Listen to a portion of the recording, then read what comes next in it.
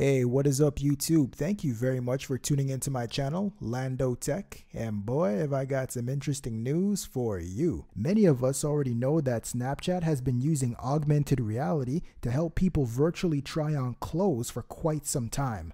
But now, they've teamed up with Amazon Fashion to give users the ability to try on glasses via a Snapchat lens. To take advantage of this feature, you'll have to access the Amazon Fashion profile. To get there, simply tap on the camera lens carousel, then tap Explorer. Touch the search box, then type Amazon Fashion Profile.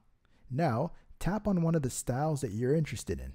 If you have your camera enabled, which I don't, then you'd be able to see how you look in the glasses that you selected. You can also swipe over to the other types of glasses that are available in that similar style. When you're ready to make a purchase, you can tap on the image of the product, then tap Shop Now. This will launch the Amazon app, giving you the ability to buy the product through your Amazon account. However, if you're among the people that don't use Snapchat, but you still want to use the augmented reality feature to try things on before you buy them, well, Amazon has its own virtual try-on feature built right into the Amazon iOS app, but it's not yet available on Android.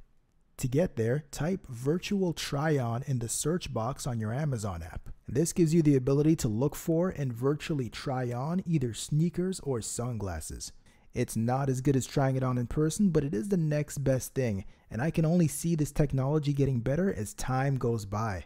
Is this a feature that you consider useful and you see yourself using in a practical way?